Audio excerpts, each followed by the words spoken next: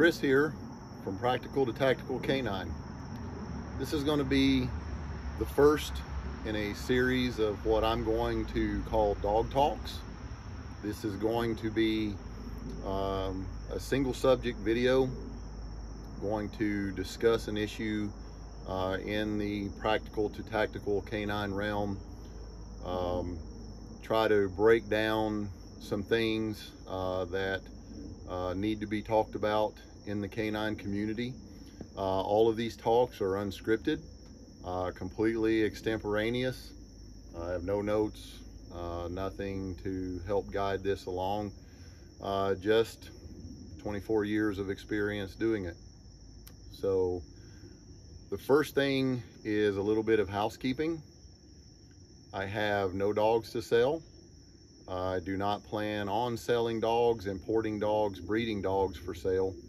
So to get any questions out of the way up front about why am I discussing this subject matter, why am I steering you in one direction or another or presenting this information, it's just so that we can protect the canine community, keep the things that need to be moved front and center, and steer away from those things that can cause damage to the canine community, working dog community, and of course private dog ownership. So with that being said, the subject of tonight's talk, the first one in our series, you think you need a bite dog, but you don't. There are a lot of companies who are willing to try to promote training your dog to bite. People who want to sell you a personal protection dog that is bite trained, aggression trained, apprehension trained. There's a lot of vernacular in the working dog community, so I want to try to be precise, but then make sure that we're addressing all the different names that things have taken over the years, so that we're clear on what we're speaking about. So when people say, oh, I want a bite dog as part of my personal protection matrix, how I'm going to defend myself and my family, I want a guard dog, I want a personal protection dog, I want a dog that's bite trained so I could use it in the event that I would need to, that I had an aggressor who was going to do me bodily harm. And I understand why you say that, why you would want that. But I want to explain to you why you don't need that, and the reasons behind it, and the personal liability that you can incur, and then also the liability to other dog owners and to the working dog community writ large. So why can I speak to this subject? I was a full-time sworn and salaried law enforcement officer with a apprehension, bite trained, patrol trained dog. I have used patrol, apprehension, bite trained dogs on combat missions in both Iraq and Afghanistan. I have gone to multiple countries outside the U.S. and taught patrol dogs to other people. I've done it in Saudi Arabia, Oman, numerous locations. I've been all over the U.S., had interactions with agencies and handlers from agencies all over the U.S. So a lot of exposure to this realm.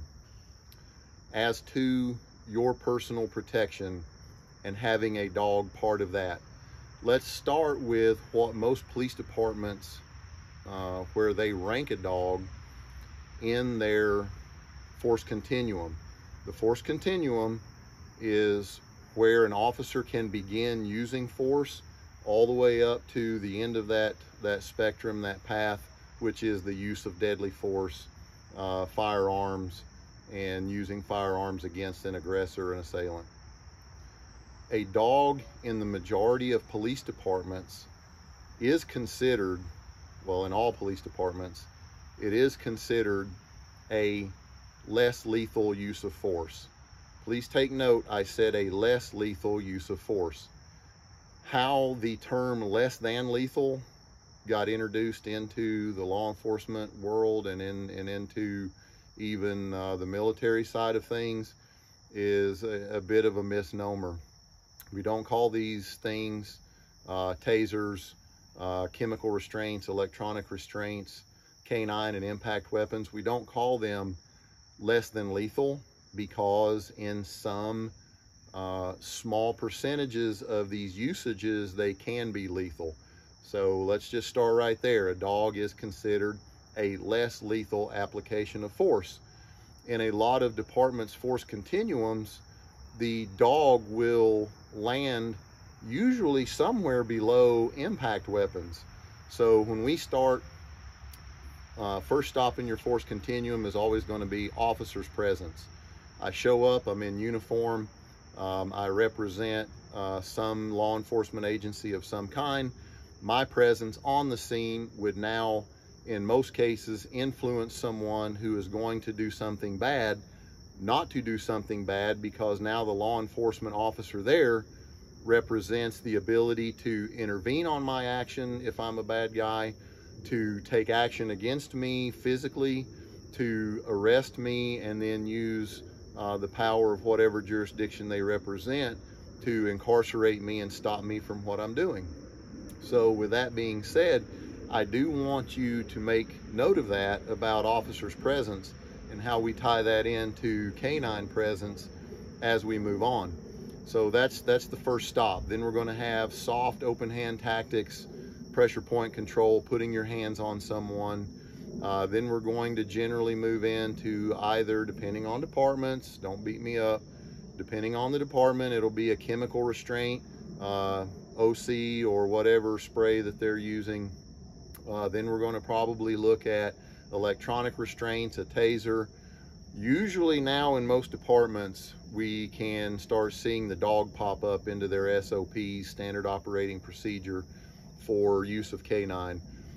Could be somewhere around this taser threshold. In most departments, a canine use of force is authorized before, excuse me, impact weapons. So believe it or not, many agencies view using an apprehension dog as a lower step on the force continuum before you start using a PR-24 baton or an ASP expandable baton or other impact weapons that are authorized by any given agency. So keep that in mind where this thing rates. Then above impact weapons, obviously we're going into fired less lethals, your beanbag rounds, rubber buckshot, things of that nature. And then ultimately we have the what's considered a deadly use of force, which is going to be your firearms. That seemed like that might be a little bit of sidetrack information, but it is important. We're going back down to step number one, officer's presence. Having been a law enforcement officer, you would be surprised how many times you show up and your presence is not enough to dissuade someone's bad decisions or their motivation to do something physically bad to another party. Why is that important? Well, because there is a potential consequence standing there right in front of them. And oddly enough, some people will choose to go ahead and act on their bad impulses with you standing there in uniform, clearly identified, with your array of options on your belt, impact weapons, chemical restraints, electronic restraints, firearms, and the force of the law behind you. They will still sometimes choose to go ahead and act in a way that breaks from societal norms. So keep that in mind. Now we go back to, why would you want a dog? Well, I want a dog to be part of my personal protection, to be able to use it if someone were to aggress me, to use it if I felt threatened and I needed a dog to protect me. Now let's go back to the force continuum. Anytime a police officer is using a less lethal option, hopefully they have a cover officer if you have a second or third officer available. If you do, and you're not a singleton, you're not on your own acting without backup at the moment because the situation dictates it, what are those cover officers doing? They are backing up the less lethal use of force with a lethal use of force top cover. If you are at a scene and you are using a taser, chances are if you have a backup officer, they are standing next to you with lethal force out, a long gun or their sidearm. If you are using a beanbag round or rubber buckshot, if you shoot someone with a less lethal option, there is a cover officer standing by covering you with a lethal option in case the less lethal option fails.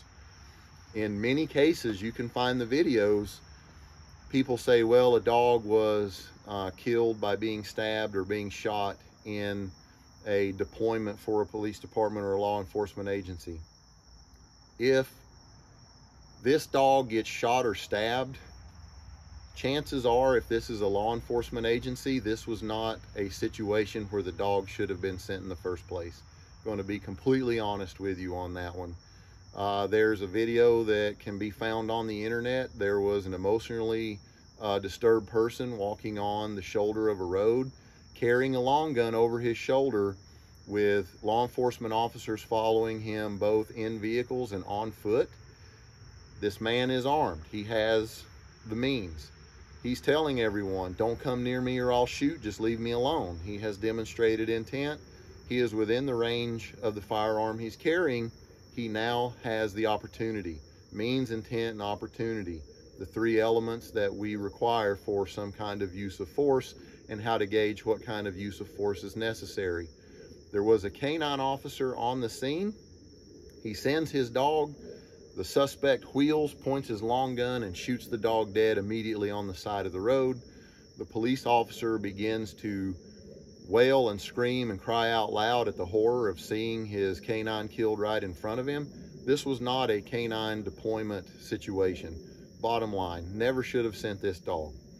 Now, on the military side, why do we send an aggression-trained dog and an offensive capability into a building or situation where you have special operations forces present? Because we expect an encounter, a deadly, lethal encounter with people inside the building or outside, as the case may be, in open terrain. And the dog is out there to try to provide early detection for this person's whereabouts and to take some kind of offensive action on this person immediately once they locate them, in order to give the assaulters who are present the opportunity to engage and neutralize, kill the threat. The dog is not there to solve the problem. The dog is there to try to detect the problem early and to try to buy time. In law enforcement, it's called the reactionary gap, the moment that you have to read, recognize, and react when there is a threat present. So on the military side, the special operations forces specifically, that dog is out there to try to expand that reactionary gap. Another thing that the dog provides is putting your bad actor, your aggressor, your enemy personnel into an OODA loop. For those of you who aren't familiar, observe, orient, decide, act. If this person is out here ready to do harm and they're waiting on assaulters to come to their position, they have their weapon at the ready, they have an idea of where this person may appear and what actions they're going to take at what point when they see the assaulter coming. Once the dog is in the picture, now we have added something that this person hopefully was not prepared for, and now the OODA loop begins. Observe, orient, decide, act. Do I shoot the dog? Do I wait for the assaulter to appear? Do I give up my location now by shooting to try to kill this dog before it bites me?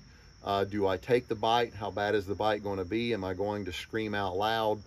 All of these things now have caused this person to break from their original plan and try to assess what they're going to do given this new variable. That is buying valuable time for the assaulter deploying the dog to see the dog's reaction, to see them moving and closing on an enemy's location, to get ready, and for them to have that extra split second of advantage that they need to be victorious in this encounter. Now, going back to you owning a bite dog. What is this bite dog going to provide for you? I just outlined that this dog is considered a less lethal option for law enforcement engagements. Less lethal options are covered with a lethal option as backup. This dog is not going to be a bite dog is not going to be a problem solver for you. Why is that? Let's go back to step one on the force continuum as it pertains to law enforcement. Officer's presence. If that officer is there and that person is still going to take bad actions against someone else, even with that officer standing there, they are committed to what they're going to do. How does that relate to you owning a bite dog? The dog is going to be with you. If there's an aggressor who thinks that you have something that they want to take and they want to assault you, they likely already see you traveling with this large breed dog. If the dog is considered a less lethal option, and with officer presence, some bad actor is going to act maliciously anyway, this dog is a less lethal option. The person sees you with the dog, and if they decide to act anyway, you are going to have to ultimately defend yourself with some kind of a lethal option. Dogs are great. Dogs can do a lot in subduing an attacker, but they're not going to solve the problem in its entirety. So if you are using this dog as your problem solver and you are not trained and comfortable and prepared to use lethal force in your own defense, the dog is not going to fill the role that you think it will. And with that being said, we're going to try to explain how you can mitigate liability. Now, am I trying to talk you out of owning a dog? Absolutely not. For the last 24 years, my work world and private life have revolved around dogs. I'm not trying to talk you out of it a bit. And in fact, I'm going to give you a course of action for you to take to have a dog part of your life and part of your threat mitigation package, but it is not your problem solver, and why you don't need it bite trained to be part of your threat mitigation package. So with that being said, let's go back to talking about how that dog interacts with you. Why do you not need a dog that is trained to bite in order to be an effective deterrent in your personal security and your threat mitigation?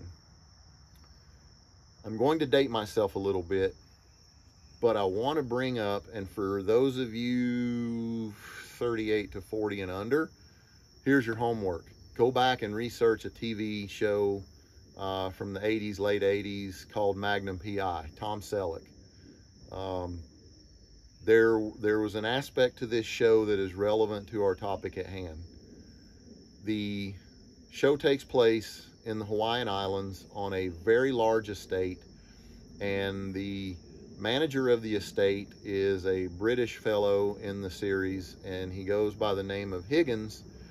And Higgins has two almost twin-looking Doberman pinschers as part of the show, and they're named Zeus and Apollo. Everyone in this show who is part of the show that sees Zeus and Apollo are always mortified of Zeus and Apollo. They are scared to death that these dogs are absolutely going to tear them limb from limb if they do the wrong thing.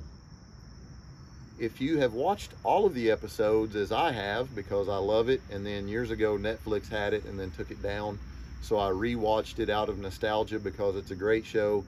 Zeus and Apollo never bite anybody in the entire show, and yet everybody in the show is mortified of these two dogs. Why? They looked apart, and they had laser-like obedience training. These dogs listened to everything the character Higgins said. Zeus, Apollo, patrol, here, sit, guard, look, go away, come here, sit right there. And they did it just like they were absolutely trained for the circus. So how did people think that these dogs were a threat? Because their mind took them to the eventual outcome they thought would happen if they were a malicious actor in the show. The dog never bit anybody, didn't have to bite anybody. Everyone mentally made the leap. If I am an aggressor, these two dogs, because of all of the training that I am observing that they are acting on, these dogs are probably lethal killers in the event that I do something bad. Therefore, I'm not going to do anything bad, and I'm going to show these dogs, in most cases, reverence, and in some cases, an irrational amount of fear because of the training they displayed in the course of the show. Why is that relevant? Because in your own life, if you get a nice, well-selected dog that is of good mental balance and social temperament, and you seek out a quality trainer who can teach these dogs this laser-like obedience, where they're good in public, where you can take them everywhere you go. There are a lot of public venues that you go to where dogs are allowed. I'm sure if you are a hardcore dog owner, you know of restaurants, pubs, coffee shops, eateries where you're allowed to take your dog. It's pretty much public domain knowledge. Dogs are allowed at Lowe's. Dogs are allowed at Bass Pro Shop. Dogs are allowed in Home Depot. Dogs are allowed in Rural King. Some places clearly say pet friendly for well-behaved animals. So there are already a lot of places that everyone travels where these dogs can go and accompany you. Don't be the a-hole out in public with a dog that's not well trained and is causing a scene and is aggressive to other dogs and doesn't know how to behave. If you don't have a dog that is trained well enough to be out in public, do everybody a favor and don't bring it out. If you are a dog lover as I am and you love traveling with your dog, Tractor Supply, another venue where dogs are allowed and should be well behaved. There's a Tractor Supply not far from where I'm at right now, and I always take my dog with me to Tractor Supply. He loves the visit. Everybody loves to see him. This dog walks around and you wouldn't even know he was there if you weren't looking at him. But that's not the case of every dog that I see at the Tractor Supply here locally or anywhere else I go. Your dog should be an enhancement to your life, not a liability in your life. Don't go out in public and have people giving you side eye or dirty looks because your dog doesn't know how to behave. I'm going to give you courses of action. I'm going to recommend people that I know of personally and ways you can go out and find people I don't know who are just as good that can train your dog and get it where this dog is a total life enhancement. They can ride with you in a vehicle and behave. You can get out at a petting zoo or go to the zoo and take this dog around other animals. Your dog should not be animal aggressive. There's no reason for it. But you need to have this dog where it can be an enhancement to your life and you can take it everywhere. 1 second, a little pause for the cause here. Go away, Nat.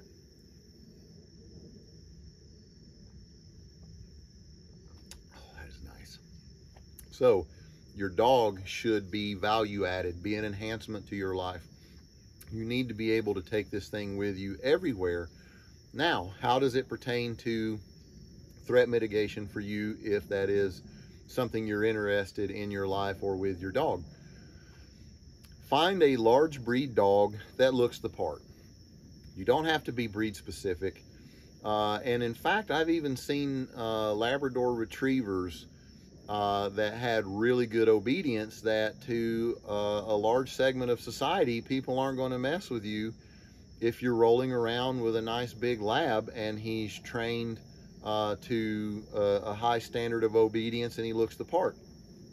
A little aside here to try to paint the picture for you and put it all together, because I always tell people when they approach me, hey, can you help me teach my dog to bite? Where can I get a good bite dog? I've told everyone my entire life, don't go get a bite dog. When I was in Texas training service dogs at the Warriors Heart Ranch, one of the clients there said, hey, I would like a bite dog for protection. I said, let's do this. Let's take the dog you already have, which looks the part, is a good looking dog. The obedience training we're doing is going well. Let's do place training on a place board, which means you can direct a dog to a specific location And at first we use a raised platform, then a small platform, and then sometimes just a small blanket or a marker on the ground. Let's begin with place training. Eventually we work the place training to go from a forward facing side heel to a 6 o'clock facing rear heel, and we named this new behavior cover. So when he was out in public, he could tell his dog cover, and the dog, without having anything on the ground, because we use the place training as the foundation to build the cover behavior, the dog would take a rear facing heel behind the owner and sit there and look straight out behind them. Now let's paint the picture. You're at Lowe's, you come out with your purchase, you go to your vehicle, you have a well-trained, obedient, name it, German Shepherd, Doberman Pinscher, Bouvier, Malinois, whatever you have, and this dog, you say cover, and it goes behind you and sits down, faces 6 o'clock, 180 degrees away from you, while you are getting things out of your cart and putting them in your vehicle, and this dog is sitting looking straight back, the eyes in the back of your head, if you will, scanning the parking lot, or just sitting there looking. Someone sitting in their car looking for an easy mark to go mug, are they going to get out and go over there and attack you with that dog sitting there in a rear facing heel looking at the parking lot? No, no, no. And if they do, this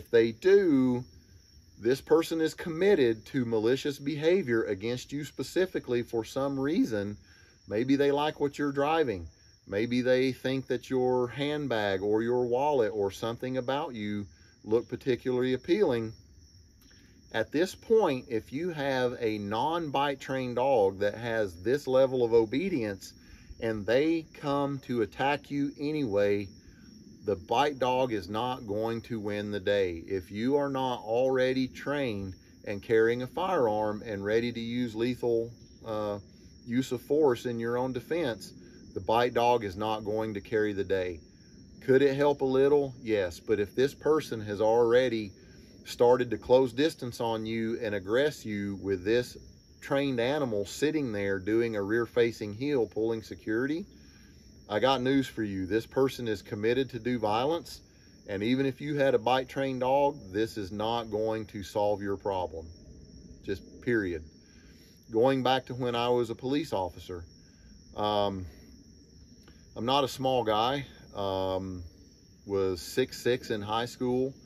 Once I got out and got on the police department, I wanted to be big muscle police officer. And to that end, at one point in time, I got up in 245, 248 and could lift quite a bit of weight, and was a very large, imposing guy as a police officer. And without a dog, people would still think they wanted to fight me. And I would have physical encounters with suspects and criminals who were willing to fight me. When I got out with my dog, they'd never seen this dog in their entire life. They'd never seen him bite. They'd never seen me do a bite demonstration. But when I got out and presented a dog into the situation, nobody ever, when I was a police officer, had a physical engagement with me when I had that dog present. People will fight a person. People do not want to fight a dog.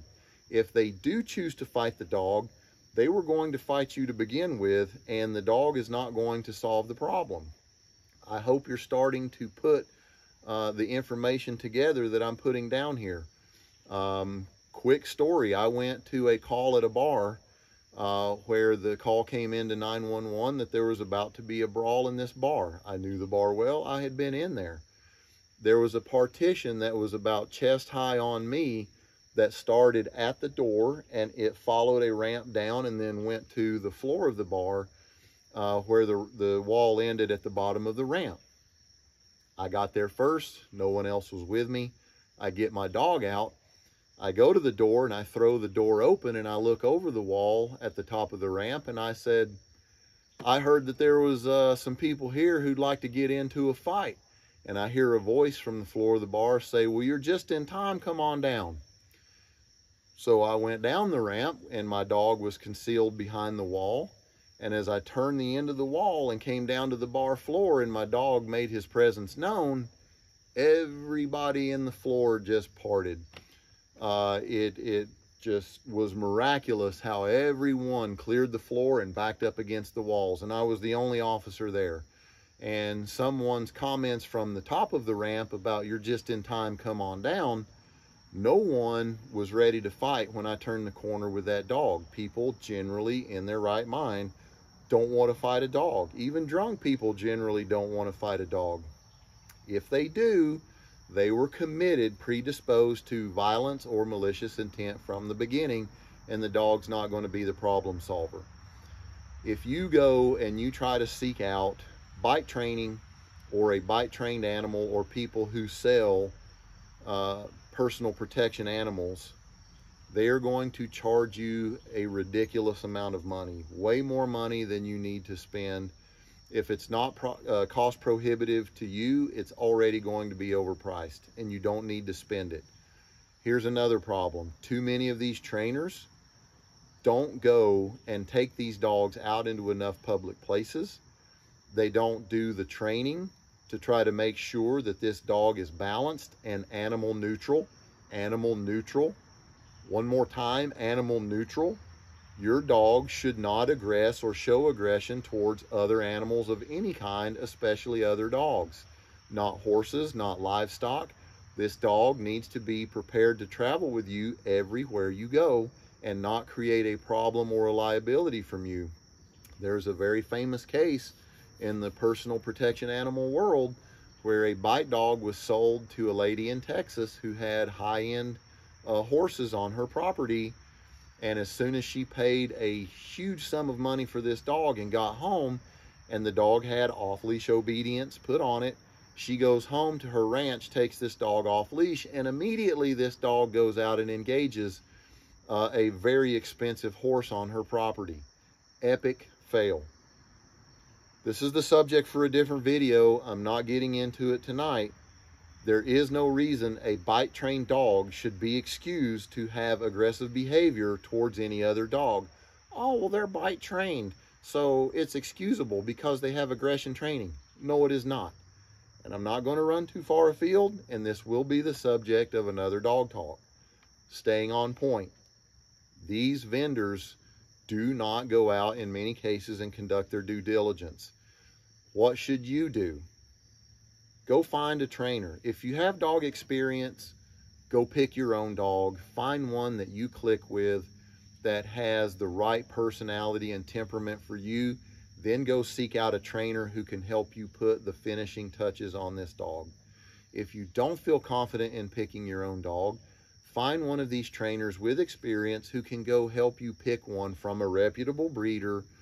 Find a good dog with the proper temperament that is compatible with you, and teach this dog to be balanced in all situations, to not be animal aggressive, to have good social balance in public, and to be able to accompany you everywhere.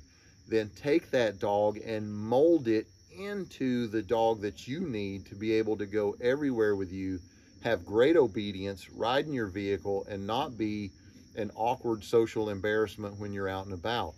Be able to take this dog with you to friends and neighbors' houses who have balanced social dogs, and have your dog there and know that you're not going to be an a-hole because you go to someone else's house and now your dog is being aggressive to your host's animals. There's no reason for that. It's just poor form. You don't have to live with that.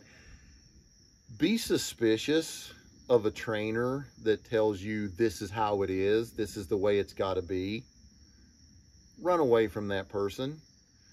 The other thing about these bite trainers, they're going to have you sign a release of liability form the minute you start putting your dog into their training. Why is that? When you go to a personal protection animal vendor who's going to sell you an adult pre-trained animal, and part of that sales closing is going to be signing a release waiver, a release of liability. Why is that? Because they don't want any blowback from what may happen when you go out with this dog and if it bites another animal or another person. If their training was so rock solid and reliable, why do they need a release of liability from you before you go out? Hold on, I can hear people screaming at the video already. Yes, because there is a slim demographic of people who will reliably go out and do something stupid because they have a bite trained dog. I fully stipulate your point. Yes, there are. But for the majority of people, and let's call them the majority of responsible gun owners, who would also be grouped in with the majority of responsible dog owners, why would a responsible person who's not looking to go out and do something silly or wave their dog around as a use of force without the need for it, why would they need to sign a release of liability? Because this is a high rate of liability if they are training and selling aggression trained animals. So if there isn't potential problems out there, why are they trying to separate you as a problem that could be their future problem? Ask yourself that question. If you're going to be a responsible owner, why are they trying to create a distance between them and you? So that should already be a warning flag to you that they want to separate their personal liability from the dog that they're selling you to go take out in public. If they're a shady trainer and your dog goes out and lights up a dog in public and you did everything they told you to do, now you're in trouble. The liability is on you. And when you go back to this trainer and say, hey, I went to Tractor Supply and my dog jumped another dog and tore it up, they're going to say, well, I've got this release from liability and that's a you problem, not a me problem. Well, this is an unreliable trainer who did not conduct due diligence, who does not know the full spectrum of really looking at a balance. Look at the hummingbirds coming and going. I'm getting buzzed. They don't understand the full spectrum of how a dog should be selected, trained, and how they should be trained. You're going to see a ton of people in both the working dog community and private aggression community tell you you need to train your dog so that when the handler is assaulted, when you're assaulted, that the dog automatically bites someone. This is horrible training. Again, a subject for a separate dog talk all to itself. No, you do not need handler assault training. We'll get into that another day. I don't want to get too far afield. You do not need an aggression trained dog to be part of your threat mitigation matrix. Find a reputable breeder, find an adult dog, find a puppy. Well, I want one from a working line. You don't need one from a working line. Working line is automatically a reason you should suspect this breeder or suspect this trainer as being not fully educated or maybe even just a fraud. Working line does not mean diddly squat. Again, I have a whole array of dog talks racked and stacked by subject. Working line and the genetic lottery is a subject for a standalone video.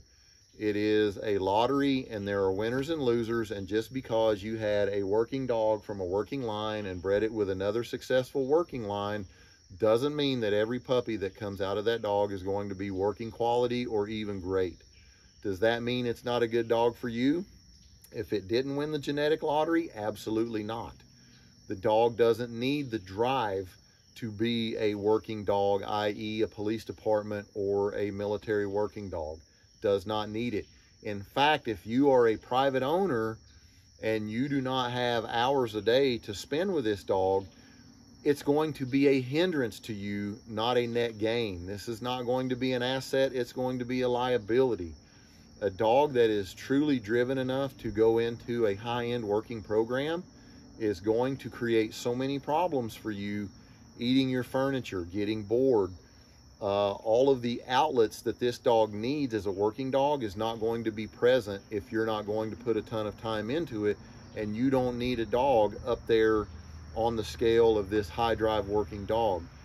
If you got a genetic lottery loser who is a little more low-key, who likes to hang out a little bit more and doesn't want to chase every car, every bird, every animal that it sees, but is trainable to a degree, you are going to have a much better experience.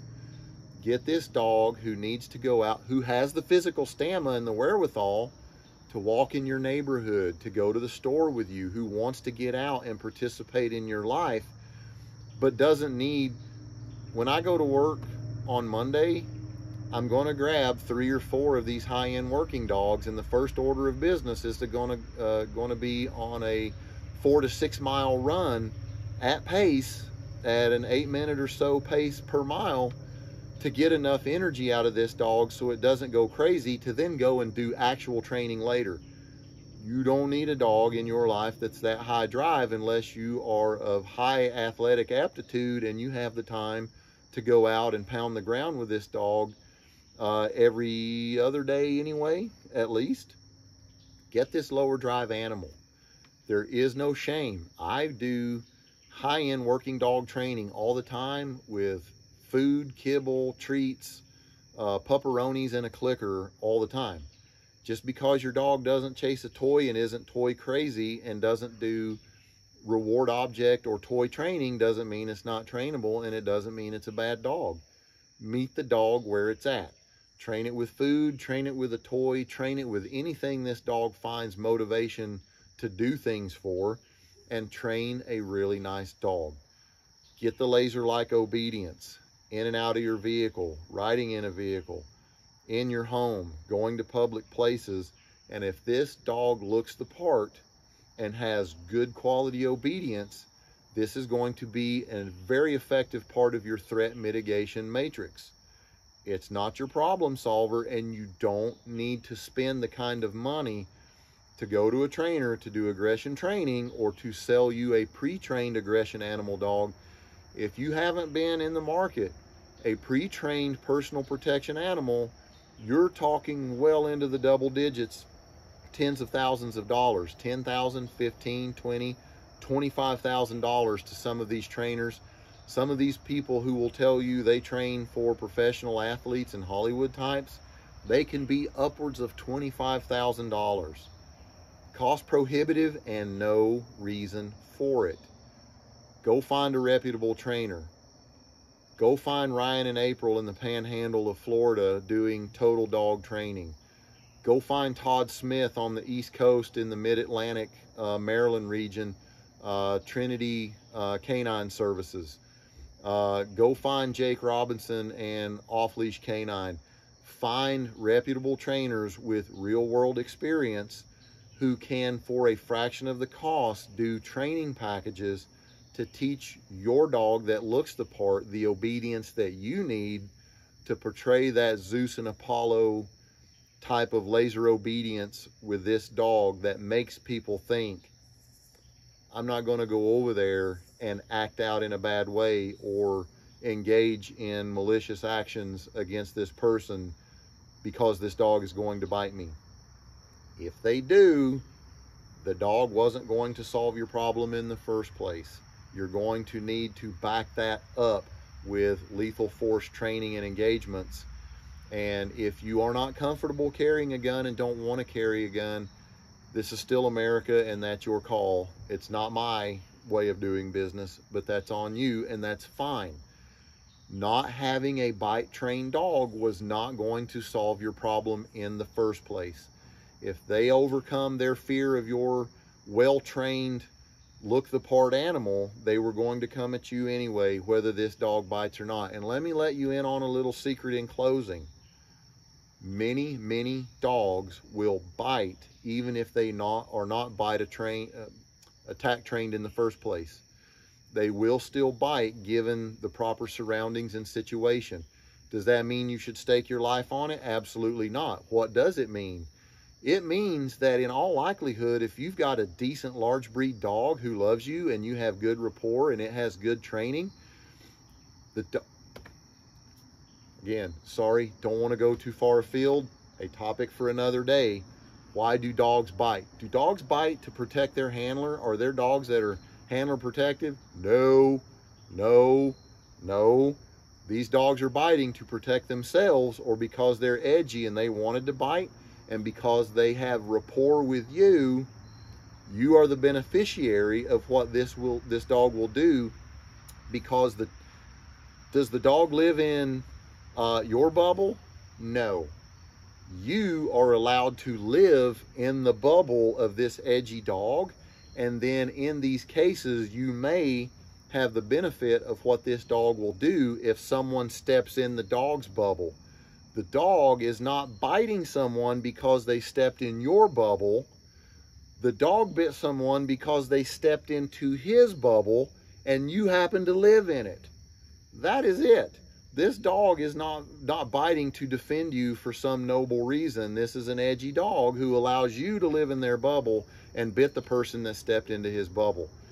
With that being said, if you have a non-bite trained dog who is well trained and has good rapport with you, and someone grabs you and takes you to the ground and starts fighting you, the chances that this dog will feel threatened himself are very high, and this dog will now bite out of defense or survival and likely bite this person with malicious intent because they feel threatened, and now you will become the beneficiary of this dog's actions.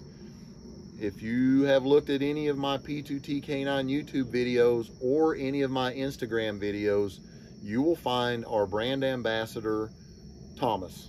Thomas is a dog from the Kendall County Sheriff's Department, was found on the side of the road down in Texas, and this dog has never had one iota of bite training in his life. He's never seen a sleeve, a jute, a tug. Let me tell you something. If you corner Thomas and you put enough pressure on him, and certainly if he's around our daughter and you put enough pressure on Thomas, you're going to get bit. Because Thomas has a defense in him where he's not going to let a stranger roll him over, steamroll him, or let someone show malintent in his area, because he will feel personally threatened and he will react. He will let anyone pet him. He loves kids. He loves every stranger. And again, more vernacular for another day from a separate video. Let's talk about the Ranger Handbook and using dogs. Non-threatening actors in a permissive environment. A well-trained dog with proper balance, should not randomly aggress towards people who are non-threatening actors in permissive environments. Everything looks normal and natural. Everyone around you is not acting shady or hinky. They are normal and natural.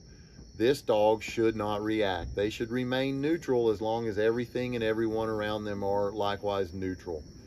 You are going to be fine if you get a large breed animal.